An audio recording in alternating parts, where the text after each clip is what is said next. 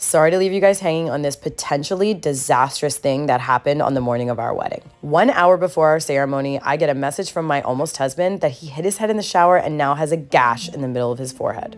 My wedding planners sent the medical team up there to try to glue it together, and me and the girls got ready because the show must go on. It's time for me to go do my first look with Harry.